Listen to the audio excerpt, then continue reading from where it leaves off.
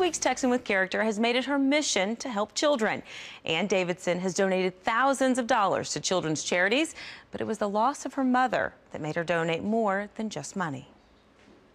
My mom passed away in an instant from a heart attack, and I just thought if I were to go tomorrow, what difference would my life have made? Ann Davidson decided she would make a difference in the lives of children. In honor of her mother, Bunny, she started the Bunny Love Foundation. Bunny Love visits children's shelters, bringing love, joy, and hope through music.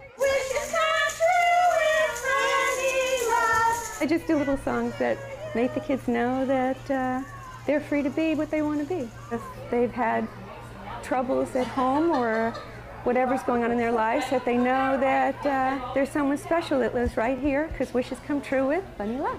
For 15 years, Bunny Love has brought smiles to thousands of children. Unfortunately, if kids think they don't matter, then they grow up not mattering. And so I hope to let them know that they're special and that we're here for them and that someone cares. She uses puppets and music to show she cares. I write inspirational music and I sing, and hopefully the words stay in their hearts, and that's why the kids know anything's possible.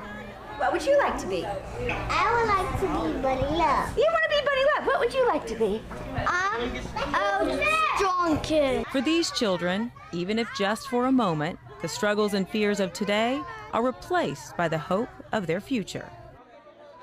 And one of the organizations that Ann donates to is the Dallas Advocacy Center. She's actually building the Bunny Love Play Therapy Wing at the center. For more information on the Bunny Love Foundation, visit our website at cbsdfw.com, where we've placed a link. Adrian?